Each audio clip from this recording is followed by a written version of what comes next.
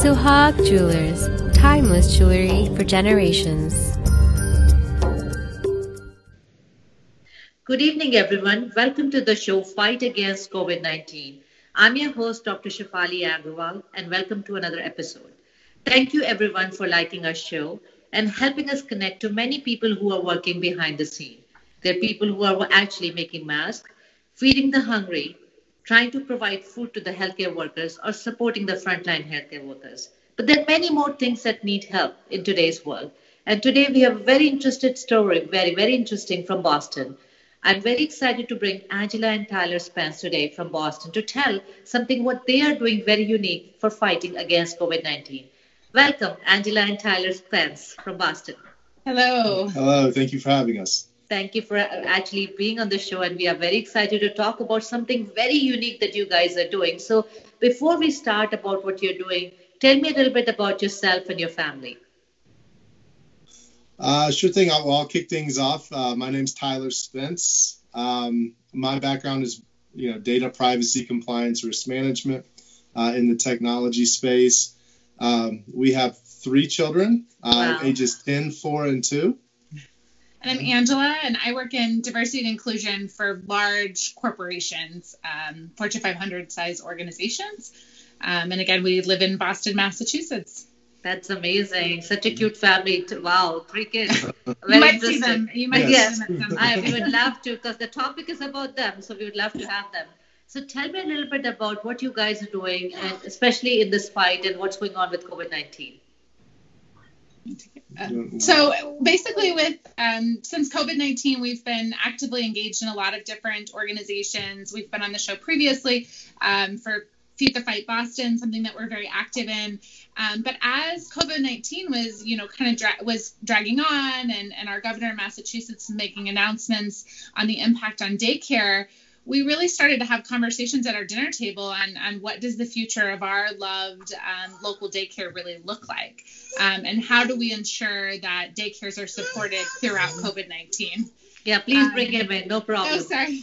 That's right. That's fine. Sorry, Yeah, that's okay. Go ahead.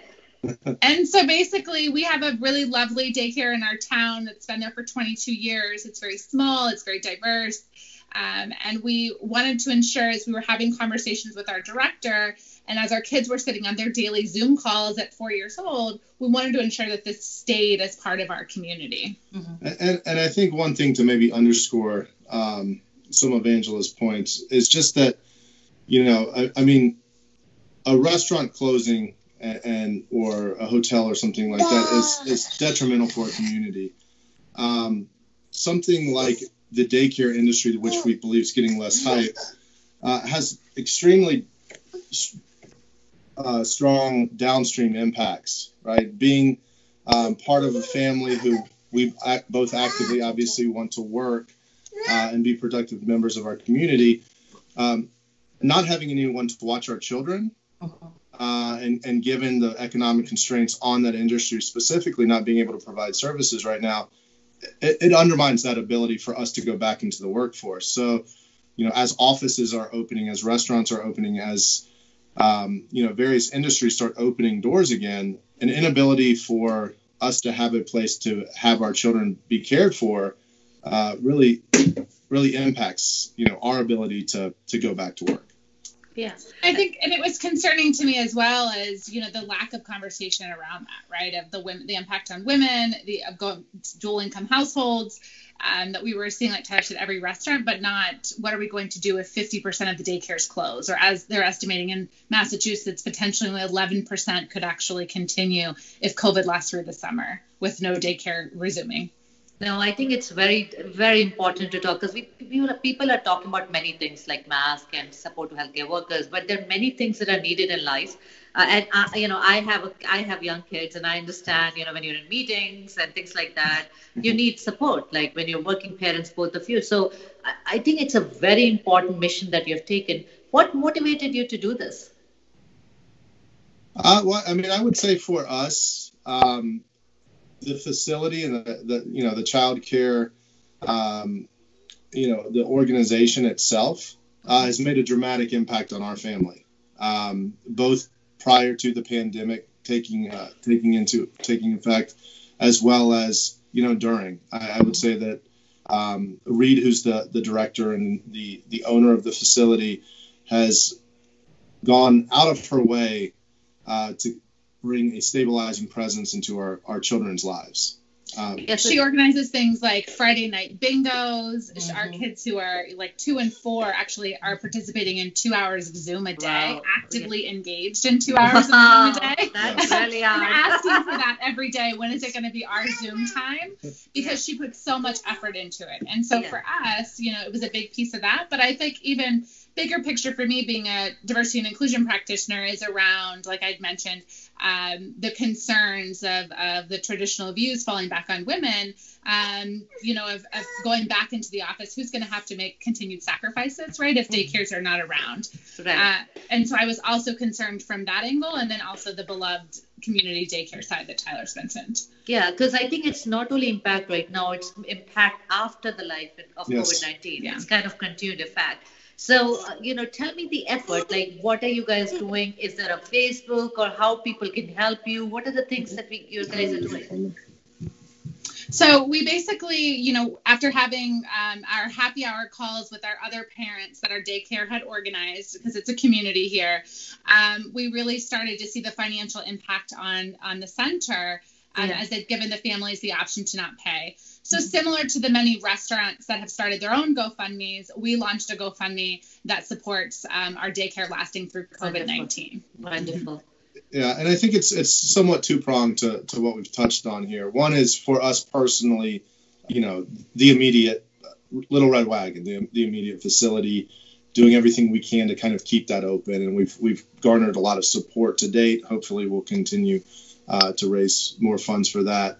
And then a very close second to that is obviously raising broader awareness to the topic. It is not necessarily immediate top of everyone's minds, but it will have a very long-term and lasting impact if this industry, it's fizzled up. It has so much impact. So are you thinking about, you're starting with your local daycare. Are you thinking of taking it big? Are you thinking about how to, I know it's very difficult to manage anyway, but what can people do to help? Or like, I know you said awareness, could they start this on their own, or could they connect with you? Because it's a bigger problem. It's not just few communities, right? Yeah, very true. And I think the biggest thing is, for us is, of course, we can be, looked at as a starting place, a sounding board for people who are looking to save their daycare as well. We're always happy to help with that. But I think the bigger thing is our director, who's been close with us on other interviews, she's kind of taking the lead on Little Red being a movement, right, of helping people understand how the PPP loans impact a daycare, right? Different than other small businesses. And so she's now taking this further to help people understand the impact. We're trying to inspire people to do things like the GoFundMe or begin having conversations with their daycare families to create this momentum and community support for their own daycare. So, you said Miss Reed, or how can people connect to her, or what is there a Facebook page or something that people can connect? Yeah, she owns Little Red Wagon Daycare in Little Red Wagon Daycare in Massachusetts. Okay. So she has a Facebook page that she manages that you could reach out to her on there to get additional thoughts. You'll obviously have our information from this session, so we're happy to talk with other parents as well, trying to start something How similar. Can they reach to you guys, Angela? How can they reach out to you guys? To Facebook or how? Yeah, Facebook, or my email is I can send it to you, or it's Adams, adams.830@gmail.com. So adams.830@gmail.com.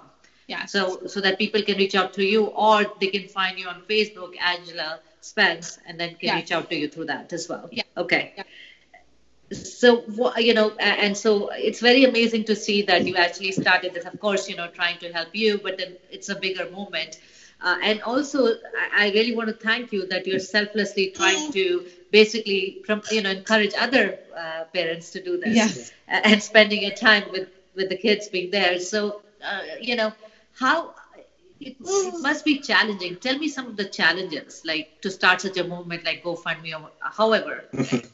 Well, I'd say obviously I think gaining traction for any movement is going to have its own unique set of challenges. I would say for us, one of the hardest things about kind of raising awareness about this specific topic is that this industry and these organizations, they can't provide, or it's very challenging to provide an immediate service. So obviously there's direct economic impacts to pretty much every family, and everybody's worried about jobs and, the health of their families and those types of things. So this is kind of sitting in the background.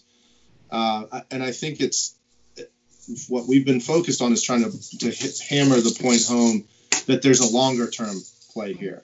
It's very challenging. You can't, continue to give money and receive the immediate service that you had. But if these facilities close, then, it prohibits or significantly detracts from, our ability as a society to recover and move forward. Yeah. So it's just kind of trying to put a longer term problem in front of people today. I think that's a great point, because it's not a short term COVID, it's fine, then go ahead. It's the long term effect that for COVID that is no, that's fine. Yeah, completely and understand. I think too it's you think about it with long term, right? And the community effort is every single one of these daycares have to be supported by their own families to, really be inspired to want to give. And you really have to get out there and tell the story of how your daycare is really impacting your community and why others outside of your community, that this problem matters to them, right? Whether you're a C-suite leader at an organization, this is a real problem if your workers don't have anywhere to send their children to come back and work for you. Yeah. So you have to really personalize the story, and the story is that we need these daycares to survive for our economies and our businesses to thrive. Okay. So, this is a very selfless act. How do you feel starting this movement? I know you're involved in Feed, the other stuff as well. How do you feel, both of you? Well, I can say my wife is, she's very passionate and very selfless as in general. So drives a lot of initiatives, Feed the Fight Boston being one. I'd say for myself, it's been obviously intrinsically rewarding for the message to resonate and the awareness to grow to a broader audience. Yeah. And a little surprising as well. I think, as people have heard it, we've received a lot of support, a lot of endorsement from various, media channels and individuals, that I think understand the issue at hand and are very supportive of it. Yeah, I wake up every day and I look at the GoFundMe to say, Tyler, look what you've done, and I text our director and I say, I hope this is going to make a difference. I know it's not $50,000 that you need to survive, great but feeling. It's a big chunk, right? So how people can donate to your GoFundMe? Is there an address that you can share with us? Yeah, so if you just go to the GoFundMe site and put in Little Red Wagon, you would be able to find our page. So our main goal for the show, as I talk to you, Angela, is try to create awareness and connect to people. So hopefully with this show and with your great message, both husband and wife, amazing job that you're doing, people can either donate, they can support your fight with your director, or they can reach out to you and get advice and start in their own community, something like that, because it's widespread. So I hope we can spread that message. Thank you very much. So before we go, any message to the viewers who are watching you? No, just, thank you for your time. And if you feel inspired to give and support our community daycare, please do, or reach out to others in your community that have young children in daycares and ask how you can support and sustain these small businesses as well. Yes. And stay safe and well and strong. Yes. So absolutely agree. And thank you so much, Angela and Tyler. Great job you guys are doing. And hopefully everybody can get connected. And thank you to the viewers. Please stay safe, stay strong. Thank you. Good night. Thank you. Bye-bye. Bye.